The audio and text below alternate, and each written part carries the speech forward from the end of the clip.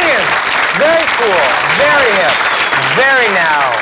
What a good audience. I feel very New York right now. I feel very, very area code 212. I do. I feel very Path Train. I just feel very 3rd Avenue, very East 67th Street. I feel like a performance artist. I feel very Yoko Ono right now. I do. I want to hang myself from these rafters nude and read the Declaration of Independence. I don't care how long it takes. It's spring, I'm spitting, and I'm wearing... Why do people spit? It's frightening to me. I'm wearing a very, very, very tasteful, very conservative black suit, because when I wear a black suit, I am the alternative everyman. When I wear a very tasteful black suit, I'm Donald Hollinger. I'm looking anxiously for that girl in the plaza of Lincoln Center. When I wear a black suit, all of a sudden I'm an ill-tempered, nasty yuppie, assuming a loan. When I wear a black suit, all of a sudden, as if by magic, I become a high fashion model. With the IQ of a small dog. When I wear a black suit, as if by magic, I become a businessman flying to Tokyo in a 747, walking up a spiral staircase to a lounge. When I wear a distinctive, quiet, tasteful black suit, I want to use an American Express card and eat beef. I want to kiss the hands of a prostitute. There are so many things I want to do when I wear a black suit. I was thinking, though, because it's important what you wear, Mr. Bill Boggs will tell you that, I think my first choice tonight was I was going to wear a pair of polyester Kelly green slacks. I was going to wear a pair of slacks and a dickie, but I thought, no, no, no. Because there's nothing more bothersome than to turn the television on and see a man in slacks and a dickie. I love the word slacks, though. Isn't that a great word, slacks? I like the word cot, too. I like the word cupcake. I like the word nap. You know, it's like I took off my slacks, I laid on the cot, I ate a cupcake, I took a nap. Slacks. I should tell you a little bit about myself. I'm from Los Angeles, California, which is a nice place to come from if you're an orange. I had a very, very, very nice childhood. I went to a very, very, very California high school. The #1 excuse for being tardy in my school was that you were involved in a custody battle. Where dudes are dudes and dudes are dudes. California, dude. Imagine if Jesus was born in the Valley. Imagine if Jesus was born in California. He'd be a Malibu Messiah. And instead of disciples, he'd have dudes. And they'd follow him around and they'd wear Reeboks and cords. And they'd say, come on, Jesus, change the water into Michelob Light.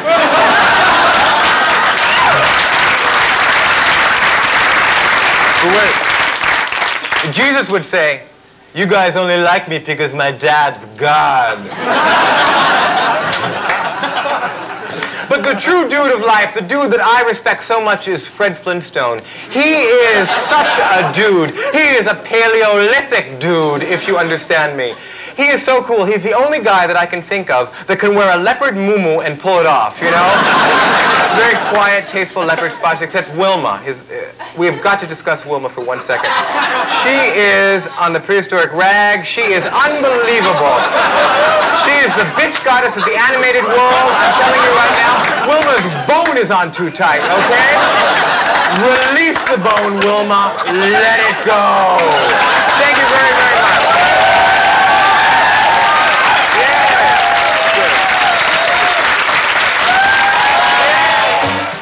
Well, this is really exciting because Karen Haber and Taylor Negron have done their own television series. What made you want to do this? I've been getting a lot of scripts. Scripts? A lot of scripts, and I thought that it was time to get back to work. I was getting a lot of scripts, too. Actually, I got so many scripts, my agent got mad at me. I'd always wanted to do a television show, and ideally, my heart was set on doing an all-white version of What's Happening. Yeah, and the network just couldn't get it together.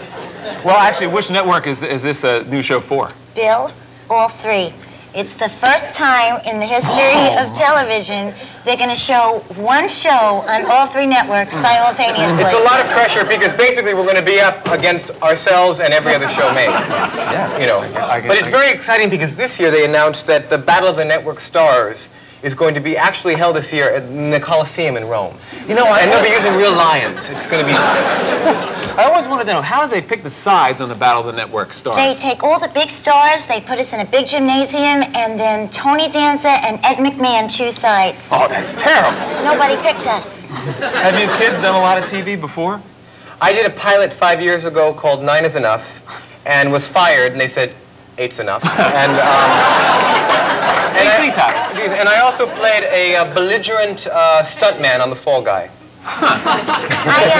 Well, I've had guest stars on Punky Brewster, Give Me a Break, and I also played a cadaver on Murder, She Wrote. Oh, that's quite a successful. Listen, I think everybody's kind of excited about this, and what's it called?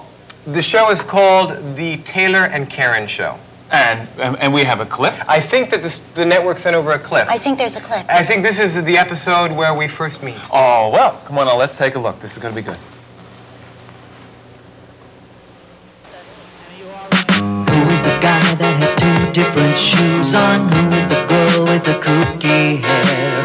Who is the guy that you never depend on? Who is the girl that's never there? It's Taylor and Karen, they're the one. They make a subway ride seem nice. Central Park seems safe at night. They're too much.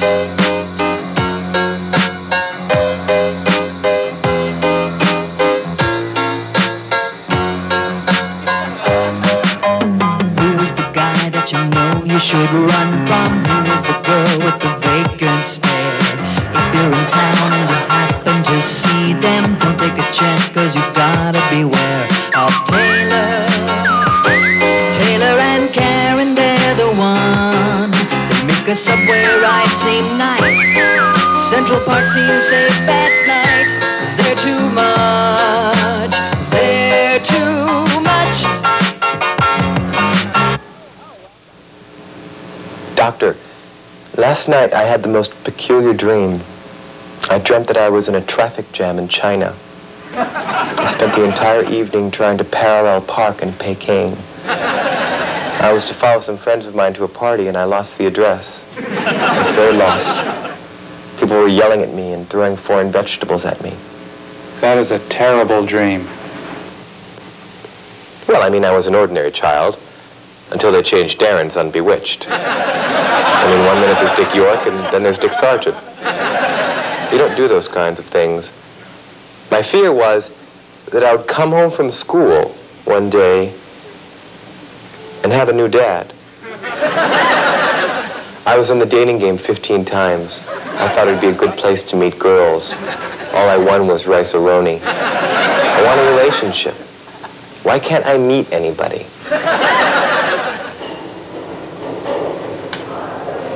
I feel like I know you. Do I know you?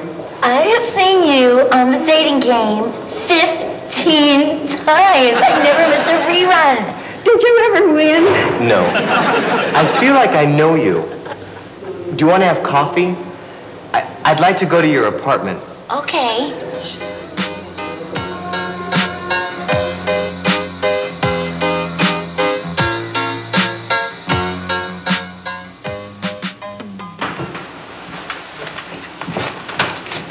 This is my apartment. You're not going to believe this. I have the exact same apartment. Well. No, I have the exact same apartment. You have to come with me right now. You have to see my apartment. I have the exact same apartment. No, I have the exact same apartment. You're not going to believe I have the exact same apartment. The exact. Who's the guy that you know you should run from? Who's the girl with the vacant stare? If you're in town and you happen to see them. Now brace yourself. You're not going to believe this. We have the exact same apartment. Taylor, it's the same.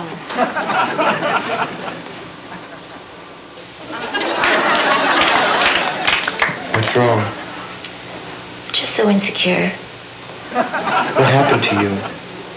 Taylor, I was an ordinary child, and my mother switched husbands on me. It was just like in that TV show, Bewitched. Remember when they switched Darrens midstream? Taylor, I came home from school one day, and I had a new dad. Wow. I love you. They're too much. They're too much.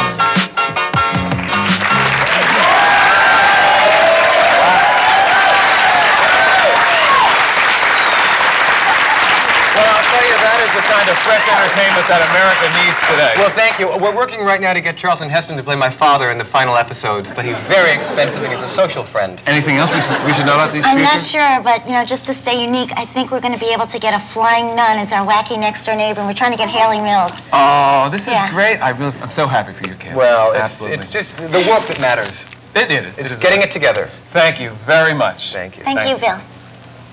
Coming up, Taylor's photo session right after this.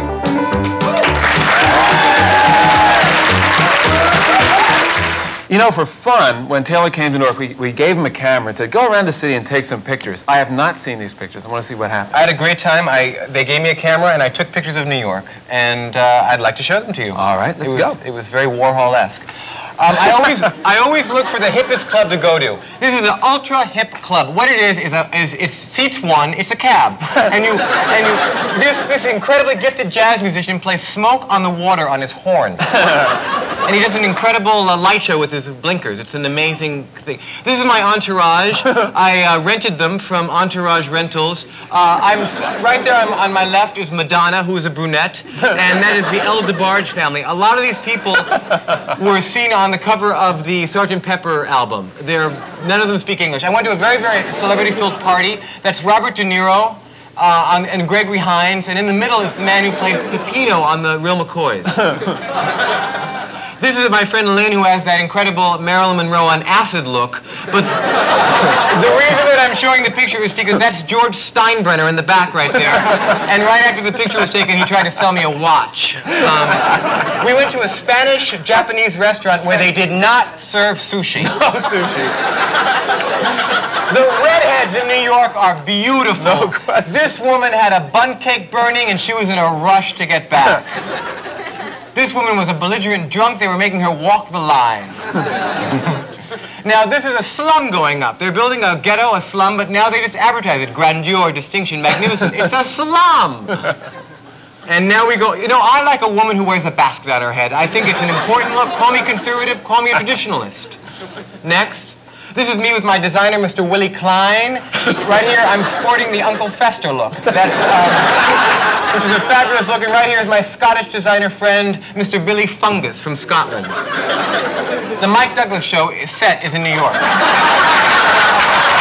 Right now, I'll do it right now. And this is my discovery. This is my discovery. This is a punk rock band that is going to, like, surpass the Go-Go's. It's going to surpass the Bangles.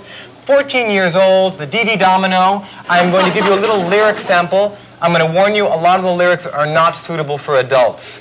I'm sitting alone on the Miami sand. I'm living in a lonely world, and I will never go on vacation with my parents again. Ladies and gentlemen, the Dee Dee Domino. 14 years old. 14 years old. I'm in Miami, on vacation with my family. I met a boy named Johnny, well, he's in love with me. I saw him again at the record shop, since we meet on the beach at 8 o'clock. But when we got there, I was nowhere to be found.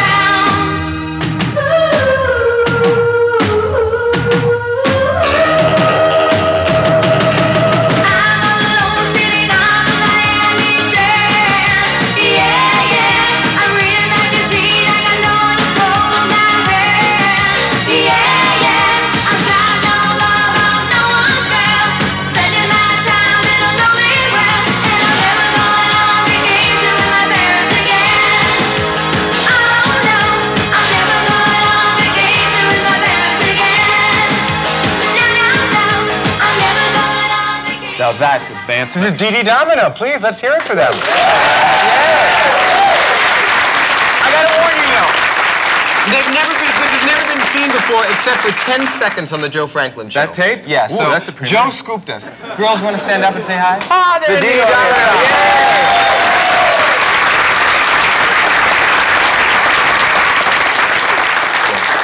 Imagine the careers they're going to have. They're going to have an amazing career. They're very Nabokovian. Right now, I want to introduce a friend of mine who is the lead singer for the Golden Palominos, which is a very, very, very fine group. And you can see their video on MTV. It's called Boy Go. And Syd Straw is her name, and she's on her way to the Montreux Music Festival in Switzerland. She's very, very talented, and her and I went to the 7th grade together. Please welcome my dear friend, Miss Syd Straw.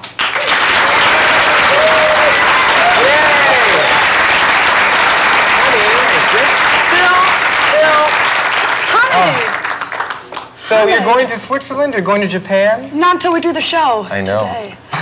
Now, this girl and I grew up together. We did shows in Malibu. It's all true, and you've really grown. I'm a lot bigger. You are. Hey, Bill. Yeah. Is it true that you're a closet Kennedy? Not really. The teeth. I have the Kennedy teeth. Are you sure you're not these hide anyway? How's your grandmother? My grandmother, she's great. She doesn't remember me half the time.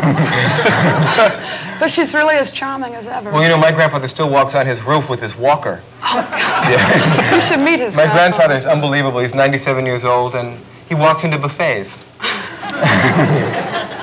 Now, so you're going to Japan. You're very, very famous. This week. This week, but you have I'm famous. you have your second album coming out. Any second. Yeah. Now, what song are you going to sing for us today? Well, it's a condensed version of a song that Peter Holsapple wrote. He He's has a group incredible. called- He's amazing. Peter Holsapple from the DBs, and we edited it for television, and it's kind of about losing track of people along the bumpy road to love. We can identify. You know what I that. mean. Let's listen. Okay, great. Well, thank you. Syd Straw, Dee Dee Domino, Karen Haber, and our star tonight, Taylor Negron. Absolutely enjoyed it. How do you feel after a whole show like this? My moose is still standing up, so I feel good, you know. My hair is still antler firm. I feel very good. You've been doing some reading? Well, you know what? I just have to tell the world and alert them on the finest magazine I know. It's called Cat Fancy. What do you like about it?